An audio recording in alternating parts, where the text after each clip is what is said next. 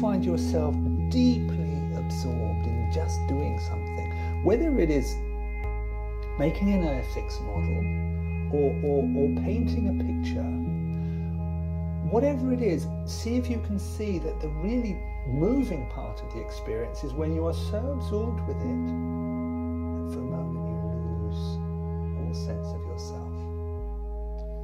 The other thing is, because we feel so unsettled if we did have the space, we need distraction to draw us out of how it actually feels.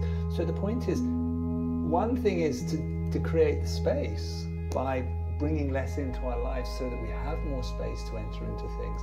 But the other thing is to settle ourselves enough so that we can actually enjoy being there in the experience.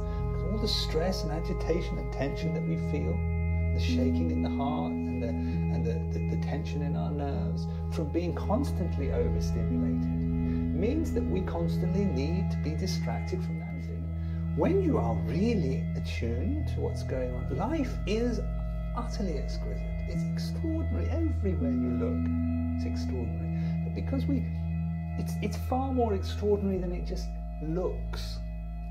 You understand? The real depth of it comes through how we feel when we enter into it. And that's what makes it exquisite. And that capacity to feel what we're a part of. As that stillness comes when you're utterly immersed in what you're doing. That your mind is not arising to disturb what? Stillness at your heart. Yeah. So we say that if you want to know stillness, move until you're unmoved by it. Even if you don't do that, find things to do in your life that engage you completely for more and more, for sustained periods, so that our ability to be there, just be there, starts to return.